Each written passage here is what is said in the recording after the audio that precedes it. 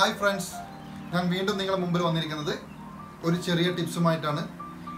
ഇവിടെ ഗൾഫ് കൺട്രിയിൽ നമ്മുടെ എല്ലാവരും അനുഭവിക്കുന്ന വലിയൊരു പ്രശ്നമാണ് കൂറ, പാറ്റ, ഇങ്ങനത്തെ സംഭവങ്ങൾ. നമ്മുടെ ഫ്ലാറ്റിലായിക്കോട്ടെ വില്ലയിലായിക്കോട്ടെ, നമ്മൾ പല പേസ്റ്റ് കൺട്രോൾ പലതും ഉപയോഗിച്ചാലും ഇത് വീണ്ടും തിരിച്ചുവരും. അതുമാത്രമല്ല, അത് കുറച്ച് എക്സ്പെൻസീവ് കൂടി ആണ്. ഈസി ആയിട്ട് നമുക്ക് ചെയ്യാൻ പറ്റുന്ന ഒരു സംഭവമുണ്ട്. വെറും 10 ദിർഹമേ ഇതിൻ്റെ മുതൽ മുടക്ക് വരുന്നുള്ളൂ. അത് എന്താണ്, എങ്ങനെയാണെന്നത് ഞാൻ കാണിച്ചുതരാം.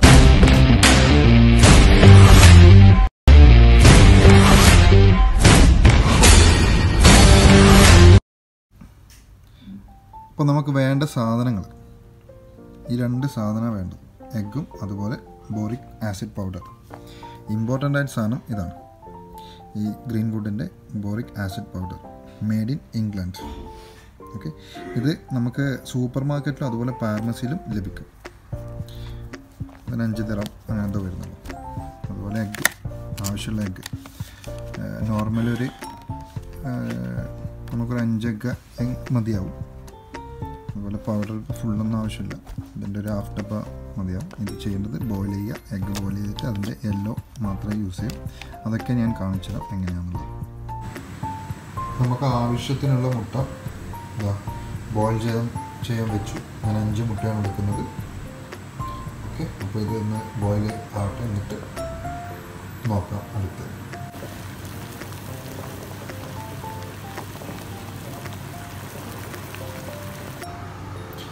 അപ്പോൾ നമ്മുടെ എഗ്ഗ് റെഡിയായി. ഞാനത് വൈറ്റ്, യെല്ലോ വേർതിരിച്ച് വെച്ചു. നമുക്ക് യെല്ലോ മാത്രമേ വേണ്ടൂ. അപ്പോൾ ഇത് മാറ്റി വെച്ചു. ഇനി ഇതിലേക്ക് നമ്മുടെ ബോറിക് ആസിഡ് പൗഡർ മിക്സ് ചെയ്യാം. അതിനു മുമ്പ് ഇത് നമുക്ക് പൗഡറാക്കി എടുക്കാം. അപ്പോൾ നമ്മുടെ എഗ്ഗ് പൊടിച്ചിട്ടുള്ളത് പൗഡർ പോലെ ആക്കി. ഇനി ഇതിലേക്ക് നമുക്ക് ആ ബോറിക് പൗഡർ മിക്സ് ചെയ്യാം. അപ്പോൾ നമ്മളെ പൗഡർ എടുത്തു. പൗഡർ നമുക്ക് ഇതിലേക്ക് മിക്സ് ചെയ്യാം. ആവശ്യത്തിനുള്ളത് തട്ടിക്കൊടുക്കാം.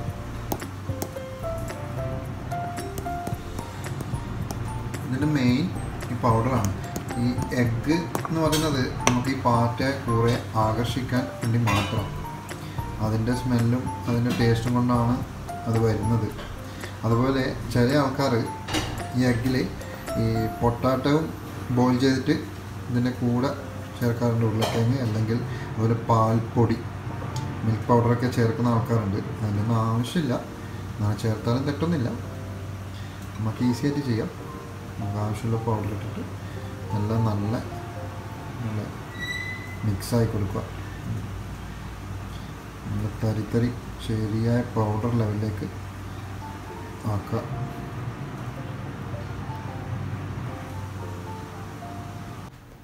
അപ്പോൾ നമ്മളെ പൗഡർ റെഡിയായി, രണ്ടും കൂടി മിക്സ് ചെയ്തു. ഇനി നമുക്ക് ചെയ്യാനുള്ളത്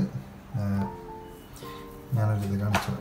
നമുക്കിത് ഈസിയാണ്. ചെറിയ ബോൾ രൂപത്തിലാക്കിയിട്ട് ഓരോ സൈഡിൽ വെച്ച് കൊടുത്താൽ ക്ലീൻ ചെയ്യാൻ എളുപ്പമാണ്. ഇതൊരു 1 വീക്ക്. ഞാനിപ്പോൾ ടിഷ്യൂ ജസ്റ്റ് ഇങ്ങനെ കട്ട് ചെയ്ത് വെച്ചു.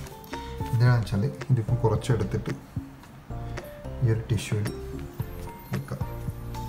ഇങ്ങനെ എല്ലാത്തിലും കുറച്ച് വെച്ചിട്ട് ആവശ്യമില്ല ഭാഗങ്ങൾ നമുക്ക് കൊണ്ടുവെക്കാം. ടിഷ്യൂ ആവട്ടെ, ഫോയിൽ പേപ്പർ ആവട്ടെ, അല്ലെങ്കിൽ ന്യൂസ് പേപ്പർ കട്ട് ചെയ്തിട്ട് എന്തായാലും. ഇതെന്തിനാ വെച്ചാൽ നമുക്ക് ക്ലീൻ ചെയ്യാൻ എളുപ്പമാണ്. അല്ലാണ്ട് വെറുതെ അവിടെ എവിടെയും വലിച്ചിട്ടാൽ ക്ലീൻ ചെയ്യുമ്പോൾ അത് ബുദ്ധിമുട്ടാണ്. ഇനി ഇതെടുക്കുക, എവിടെയാണോ ആവശ്യം ആ സൈഡിൽ വെക്കുക. അതൊരു 1 വീക്ക്, ഒരു 5 ദിവസം മുതൽ ഒരാഴ്ച എന്നാണ് അതിൻ്റെ ഒരു കണക്ക്. അത് അവിടെ തന്നെ വെക്കുക. ഒരാഴ്ച കഴിഞ്ഞിട്ട് നോക്കിയാൽ നമുക്കത് ക്ലീൻ ചെയ്യാം. ഒരാഴ്ച കഴിഞ്ഞ് നോക്കുമ്പോൾ കറക്റ്റ് നമുക്ക് റിസൾട്ട് കിട്ടും. പതുക്കെ കൂറെ കാണാൻ കിട്ടില്ല. അതൊരു 1 വീക്ക് കൊണ്ട് തന്നെ നമുക്ക് ശരിക്കും മനസ്സിലാക്കാൻ പറ്റും. 6 മാസത്തേക്ക് പിന്നെ കൂറെ കണ്ട വഴി ഏത് വഴി ഓടി നോക്കിയാൽ മതി. അത്രയും പെർഫെക്റ്റാണ് ഈ ഒരു ടിപ്സ്.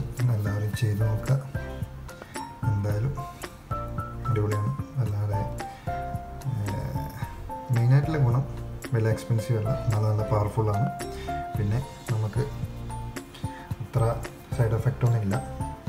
അത് ചാരും കുട്ടികളിൻ്റെ അടുത്ത് വെക്കുമ്പോൾ ശ്രദ്ധിക്കുക. കുട്ടികളെ കയ്യെത്താത്ത തന്നെ വെക്കണം, അതൊക്കെ കെയർ ചെയ്യണം.